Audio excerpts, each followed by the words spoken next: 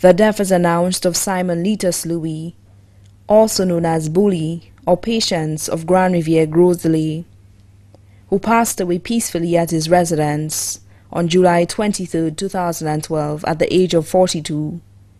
He was a mechanic and an automobile body repair worker and a bus driver on the Grand Riviere route.